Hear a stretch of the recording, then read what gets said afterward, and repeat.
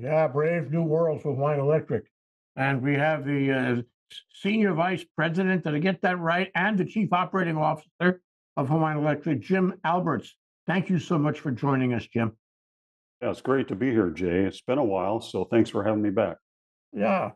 Well, let's try to catch up. The first thing is, it was about a year ago, and Scott Sue went to HEI, and Shelly Kimura became the CEO of Hawaiian Electric. And was that when you became the senior vice president and chief operating officer too?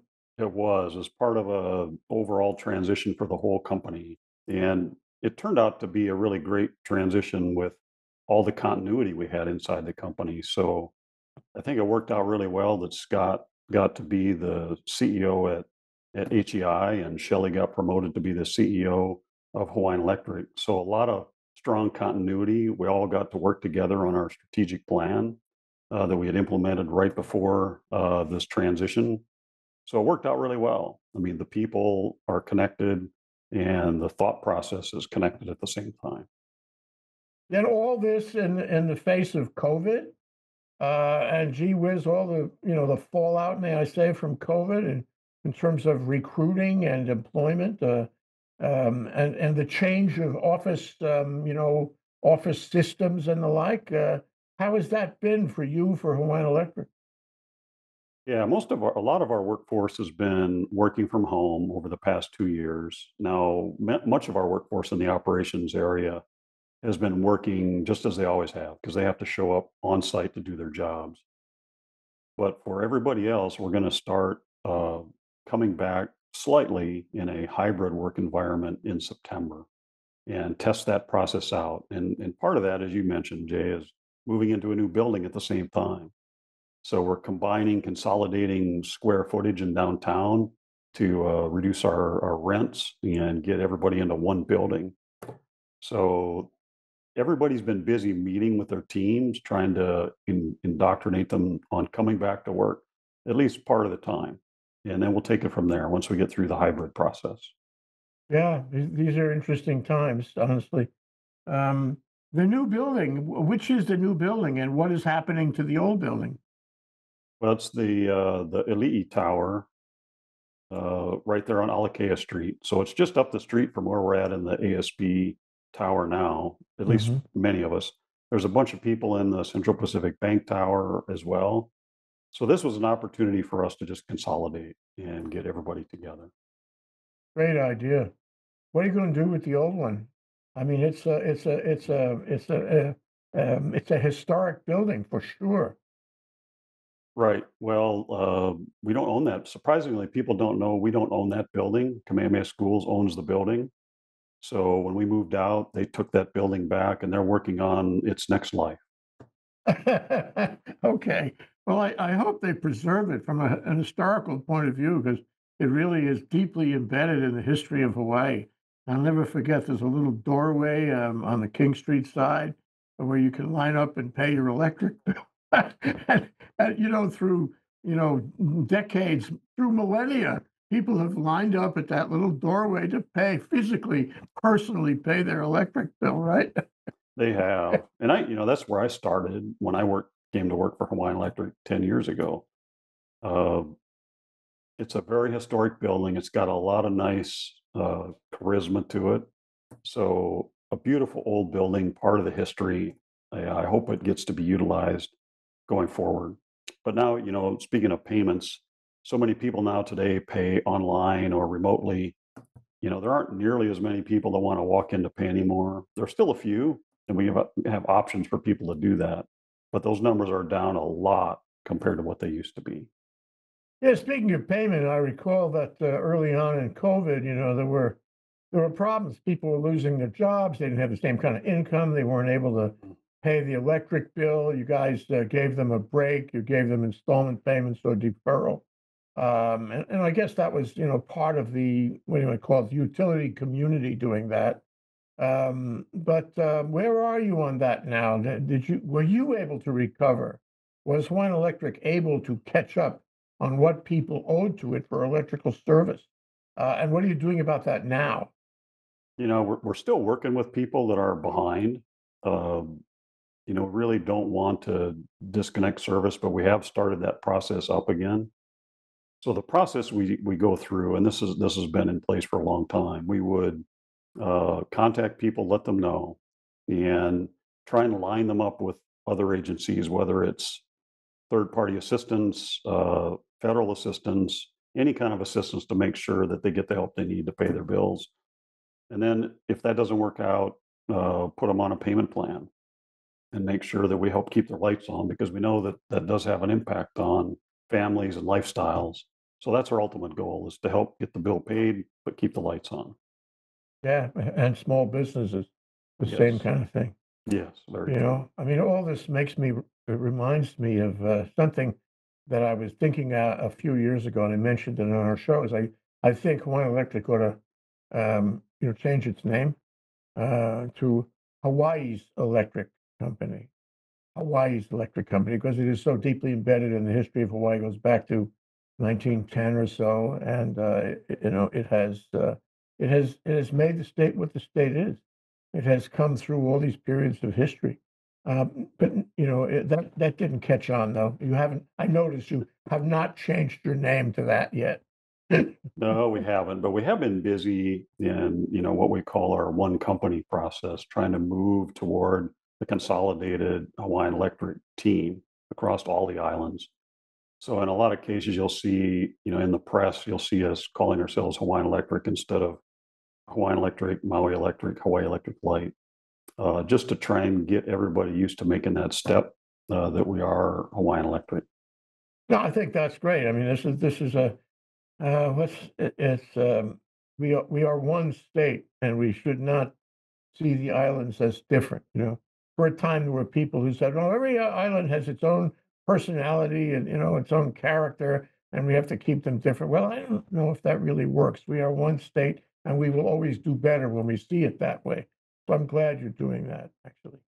Um, Okay, the other thing that's come up, and we would be remiss if we didn't mention it, is that in a few days, gee whiz, and in a few days we're going to be out of coal, no more coal, NMC, no more coal, by virtue of a statute already, a statute that says that.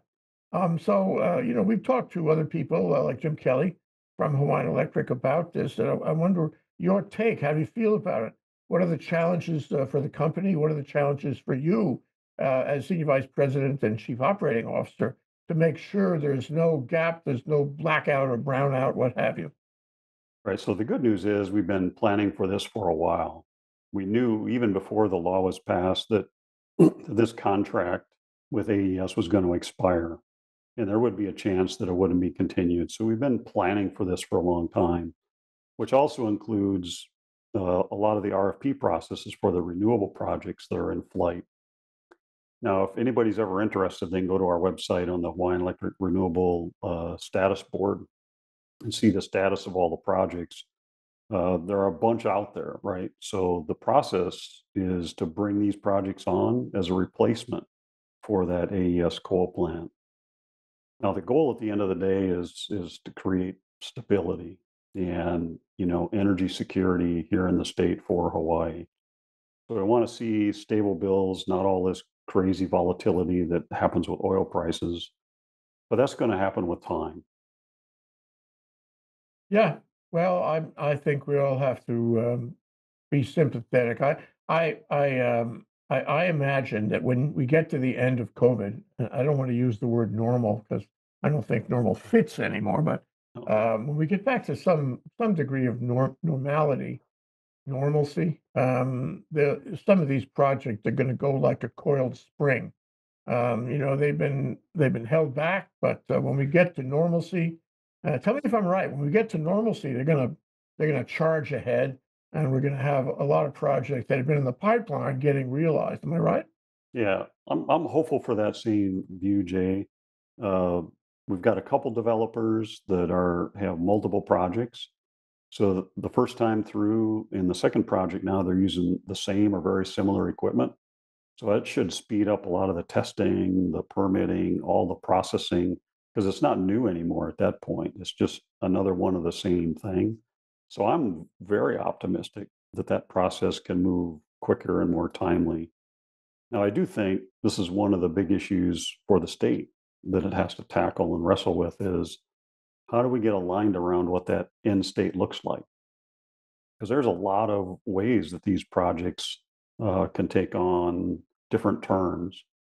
And, we just have to stay focused on these, not just us, but, the state agencies and the federal agencies and our local counties and cities helping get these projects through the process. And the more we stay focused on that as the outcome, the better off we are. So what is the tax reduction bill from Joe Biden? How does that affect utilities in general, and how does it affect Hawaiian Electric in terms of development of renewables and any other effect you may see coming down the pike? Yeah, we think it creates some significant opportunity for all utilities, really. For us, we're excited about it because it can create some new tax credit benefits. It can share those kind of benefits across the whole value chain, not just with us, but everybody who's doing a project.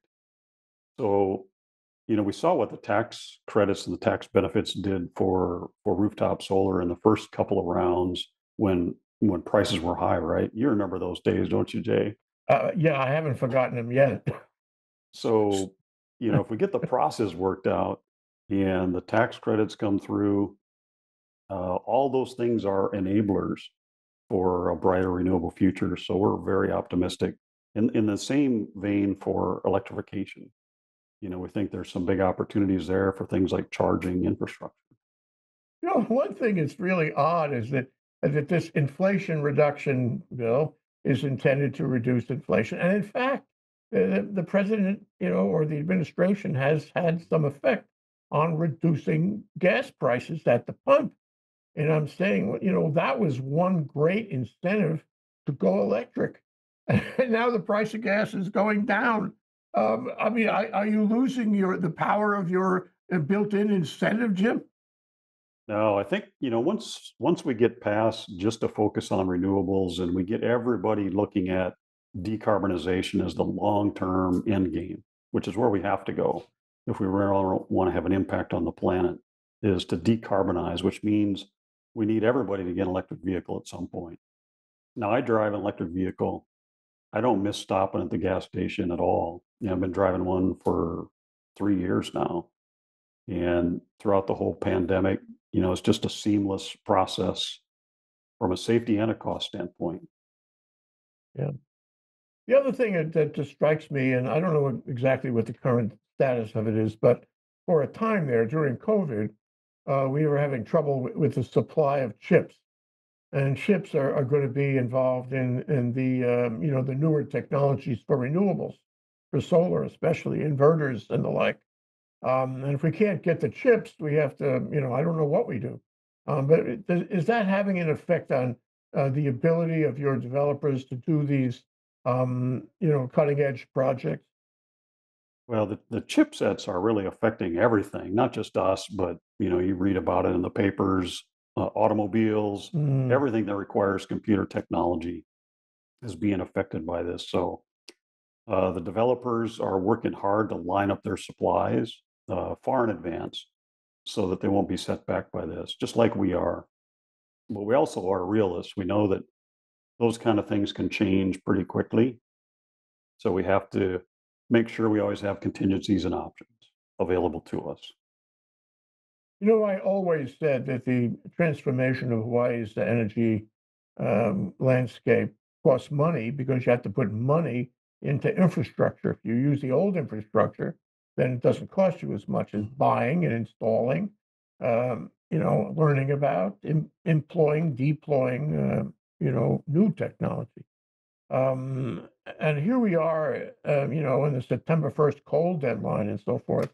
And you guys came out with a press release a couple weeks ago indicating that prices would go up. And I know that's a very important point for you because You've been, in charge of customer customer satisfaction for many years in your stint at Hawaiian Electric. So, can you talk about the price increases? What makes the price go up, and what can you do about it going forward? Yeah, the big driver, Jay, is the oil prices. And we've seen over a long history the volatility of oil and the impact that can happen and that it can have on the economy. So this is the time to just, in my opinion, to just stay the course. Keep investing in these renewable projects because these renewable projects will have 20-year fixed term pricing in them. We won't see that volatility. They're not tied to an index. It's just fixed pricing. Now that's a great thing because it allows people to plan and budget more effectively. And that's the end goal for the state to really help the business environment and each homeowner be able to put their budget together. And a couple things I might add to this. One is a partnership with Hawaii Energy, and being able to think about energy efficiency is kind of our first step to use less energy. Because as we look forward to electrification, we're going to have to make sure we're as efficient as we can be. And when I look from an operations standpoint, the way our load curve works today, which you've seen us talk about, it ramps up in the morning and then it drops in the day when solar comes on, and then it has to ramp up really fast in the evening. So getting storage on, like the KES energy storage system, uh, in early to mid 2023 is going to be a huge help for us. So all those technologies, including the batteries, battery storage, the renewables, and energy efficiency, all have to play a part in that process to help stabilize those costs and drive them down. But it's the oil prices that are doing it now, and we want to get off oil. Well, where does the that very high tech plant you have in Kapolei that runs on LNG, the ramp, I forget the name for it, the peaking plant. Where does that fit in this picture? Well, we don't have anything that runs on LNG. Everything today runs on oil, just different kinds of oil. Mm. So the CIP Campbell Industrial Park unit that we have is one of those peaking units. Now, the nice thing about that, it starts and ramps up very quickly, which is what we need in the future. If you think about some of our old power plants we have today, they're just not designed to operate in this environment where things have to come on and off. They were designed for a day when you would turn them on and you just leave them on at a certain level. And they're very efficient at that. So part of this grid modernization plan and power plant modernization plan is to slowly phase those old plants out and add new uh, firm generation that can enable more renewables to be installed on the grid. That's the goal. Yeah. Okay, you talk about grid equity just for a moment, and one of the things that strikes me about grid equity is that if you if you incentivize single family residences, you're incentivizing just people who have the bucks because they're the ones who got to spend tax credit or not. They're going to have to spend the money. But if you do a utility operated solar farm and a utility operated, battery facility, that benefits everyone. And to me, I mean, maybe I'm, old fashioned in my view here, but to me, that's equity because everybody has the benefit of that rather than a few people, with a big bankroll. Are you moving in that direction? How are you trying to achieve or achieving grid equity? Right. Well, it's a great question, Jay. So the first push of renewables, you're right, was all rooftop solar for single family homes. So that benefits a more limited group of people that have access to money to invest in their homes. Now, lately, we've been super busy focused on these utility scale projects, and these projects are going to benefit everybody. So, again, if you go to that, if anybody wants to look at it, go to our project status board on our website, and you'll see What's the that name of your website? it's hawaiianelectric.com. And if you Okay. just click on the tab that's on the front page there that talks about the Hawaiian Electric Renewable Project Status Board, click on that tab and it'll take you right to the status board.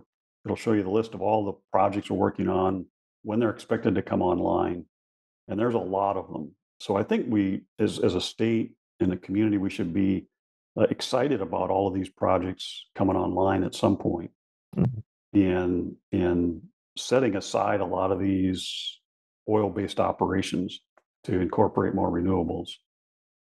Yeah, it's really an exciting time for the whole industry to think about bringing more renewables onto the system and providing uh, stable pricing and energy security for the state. Yeah, is that your drift? Is that your priority, to do this on a community-based solar and on a utility scale solar, utility scale battery facility? I mean, is that where we're going here? Is that your preference? I don't know if it's a preference, but there has to be balance. So when I think about a balanced system, there's room for utility scale systems like the big ones that we're doing with all our IPP development partners and the batteries. But we also want customers to have their own options. So if they want to continue to put on rooftop solar, we have another new program called the Battery Bonus Program. If somebody wants to install a battery, even on an existing net energy metering contract, they can. And through technology, give us access to that battery. So in those evening peak hours, that 1 hour every night, we have a peak. We can access those batteries to help shave that peak for the whole system. So in a sense, people that are investing in those systems are giving benefit back to the greater good, in addition to all those big utility scale projects that are being worked on. You know, the sort of the confluence of the development of these things and the date in your press release where you indicate that you think the prices are going to be a little higher than before through sometime in 2024. Can you talk to me about how that line, how you predict that line will go, and what will happen at and after 2024 in terms of the expense to consumers? Well, I'll give it to you in my terms. Uh, so the way I think about it is those prices over time will still be volatile because of oil, because many of these projects, when you look at the timelines on them, that's about the time frame they're starting to come on. So these fixed price contracts will start to have an effect after 2024 when they all come online. Now, for me, that's probably the most important thing we can't lose sight on is how do we keep driving projects to completion on each island to stabilize pricing and provide that energy security for the state and for each island. Because if we can accomplish that, we provide a lot of stability. That does a lot of great things for the whole state. Yeah. You talk about each island. Gee, I'm old enough to remember the day when interconnection was all the rage. Mm. You know, and I thought, oh, it's coming, it's coming. I don't think it's coming anymore, but I'd like to see it because as we discussed earlier, this is one state, and That's right. the more we can connect the islands, the better. And maybe just maybe the technology going forward, especially in the channel between Maui and the Big Island, where it's very deep in that channel. Maybe the technology would allow for that easier, cheaper in the future than it was, when we considered the possibility before. I'm assuming for a moment, Jim, that the technology would allow that, easier, cheaper. Would it be beneficial, you think, to reconsider the notion of interconnection between the islands? Yeah, maybe someday, but I think the technology to deploy things locally is probably going to outpace that. So I'll give you an example. Now, this is futuristic, but say the Big Island has excess renewable capacity and it's now cost effective to electrolyze hydrogen. That hydrogen could be shipped to the other islands without having to have an inter island cable. And now that looks like bulk storage. So those kind of things that are renewable oriented, that create new industries here in Hawaii are extremely beneficial because it helps keep the dollars here also, creates that circular economy. Yeah, that would be great, and there was discussion about that in the context of, Puna Geothermal Venture, a couple, 3 years ago, and HENEI was working on it to try to figure out a system to generate hydrogen out of the geothermal and then ship those tanks everywhere. Of course, you've gotta have a receiving end also that can actually burn the hydrogen and make the power. Um, Now, but is that one thing you I go might add here, just real quick, Jay, is diversity on an island is critical.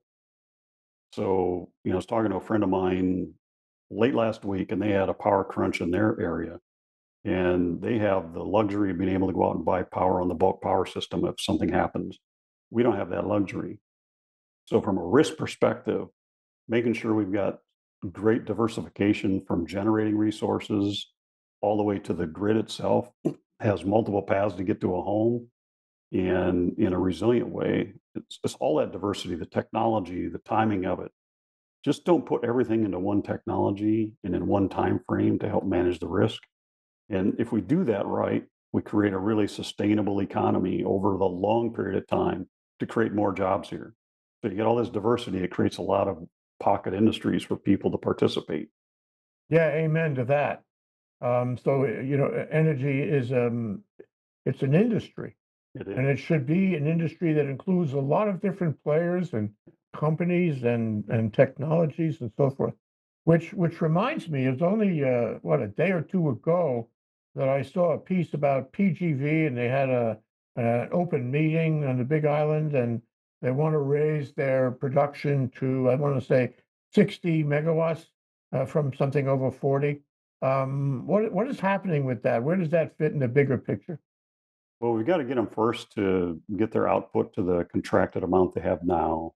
And if there is the potential for increasing capacity, we would negotiate that to benefit customers. If it's not a good price, then we would have to see where that goes. But in the long run, for an existing project to create more capacity, that would be pretty efficient. So they should be able to offer some pretty lucrative pricing to us. Yeah, their old contract was way too high, as I recall, and this is an inflection point for you, to bring that price down. It Uh, is. yeah. Because if you think about the old days when renewables first started coming on, people didn't know how to price them, so they were indexed to, our avoided cost of energy. Now the new projects are all just based on a competitive market cost, and it's flat for the period of the contract. So the new contracting process that was created by the company is proving out to be very beneficial for customers. Well, that's important. I don't know what the current thinking of Leo and the new chair of the PUC is on that, but I know that in the past the PUC has been very interested in holding prices down. And I wonder your thoughts. We have effectively a new PUC. We have a new member, Naomi, and then we have Leo as the chair, and all of a sudden it's musical chairs. How does that affect all of this? Well, I really look forward to it. And I think that back to one of my earlier comments I gave is the more alignment we have around kind of a common outcome, the better off we're going to be because time is of the essence. 2045 doesn't move anymore. We've set that end date. So we've got to start actively thinking about what projects need to drop in when in order to achieve that goal. And then it comes down to execution risk. I would hate for the state and all of us to be in a position where we got to make it happen in the last 5 years because we haven't been able to agree on something yet. So getting that alignment so we can start moving and doing it incrementally, to me, it's like dollar cost averaging in a retirement plan. It may never be the perfect time, but over time, it's a good plan. So we just have to keep working on it. I keep thinking about wind, like when we first started, when you and I first met, First Wind was there in Maui. We were all so proud of them for going up on the hillside. And I went there a couple times and reported on it and everything.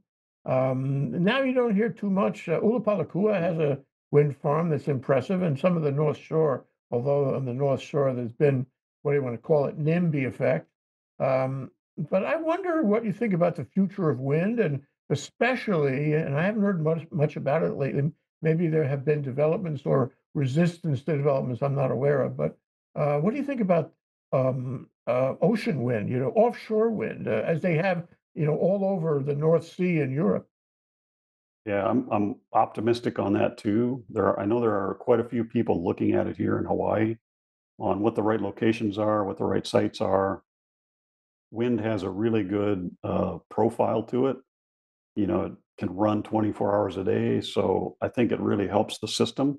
If we can find a way to get it in that we can get aligned around as a state and just move on and get it done, then that starts to fill in those big blocks. If you can get a 400 megawatt offshore wind farm, and now that takes care of a big chunk of what we're after. And you can start to work on other parts that you need to fit into that puzzle. So it's piece by piece. We just keep working at it. But I really am optimistic for wind. Good. I'm happy to hear that because I like wind. I believe it's poetic. That's just me now. I like the sound of those blades. I like to hear the engagement of the turbine against the environment. It's just wonderful. It's musical too. But I wanted to ask you. This all sort of raises the question of big wind, really, really big wind, extreme weather wind, which the scientists tell us, including scientists right here in Hawaii, they tell us it's just a matter of time before we have extreme weather. And of course, one of the things extreme weather does is it brings the grid down. I recall we did a show about Puerto Rico. After the big storm in Puerto Rico, they looked at one solar farm which had a certain kind of connector on it, and another solar farm which had a different kind of connector on it. And the one solar farm with the I guess the better connector, nothing moved. The other farm came apart and it was over. And so there are important choices to be made to be resilient against that kind of weather. How much are you worried about that? How much should I be worried about that? Well, we think about it all the time, Jay. So I know our contracting team and engineering team have put standards into our contracts. So when we go to implement those, they have to exceed a certain wind rating from a design perspective. And then we go through the inspection process. So there's a lot of checks and balances in that process to make sure that it gives it the best chance of survival in the event we do get a hurricane. So here we are. We are at an inflection point. Just summarizing some of the things you and I have talked about. We talked about changing the management arrangement at Hawaiian Electric and HEI. We've talked about the COVID effect. We've talked about new technology and geopolitical issues around fuel and technology. We've talked about the new configuration of the PUC. Gee whiz, we've talked about a lot. I'm sure I missed two or three things in there. But my question is, what would you leave with our audience about where we are on this inflection point and where we're going and how they should feel? Because we're going to be in a different place. I don't know how different it's going to be or in what ways, but you probably do. And I wonder if you could tell us how it's going to be different and what we should expect going forward. Well, this is an inflection point, Jay. I think, as we look around, we see the impact of what's happening with the world energy markets on everybody in Hawaii. So we have to pay close attention to that. And we know that what's happening to people today is not sustainable. So what I would encourage everybody to do is work with us, the whole community, on how we can move as quickly as we can to this decarbonized future. And that's the one way in the long run to really get to firm, stable pricing and energy security for the state. Can you imagine a day where we don't have to import anything and we're self-sustaining here in Hawaii, and we've created our own energy industry, self-sustaining industry here in Hawaii that provides a lot of good paying jobs.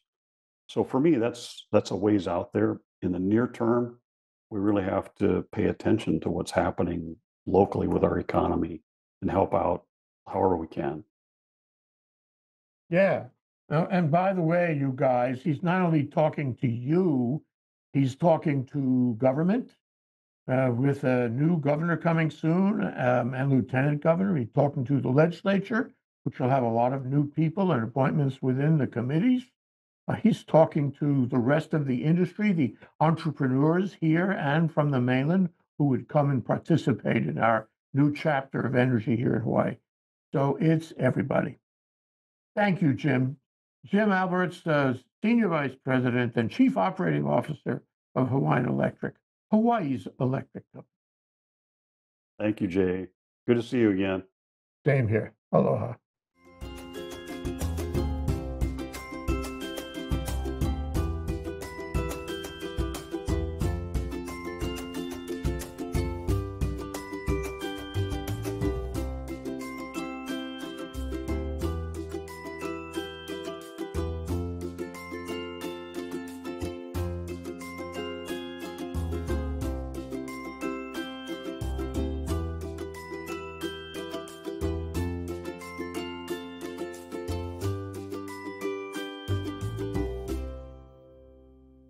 Thank you so much for watching ThinkTech Hawaii.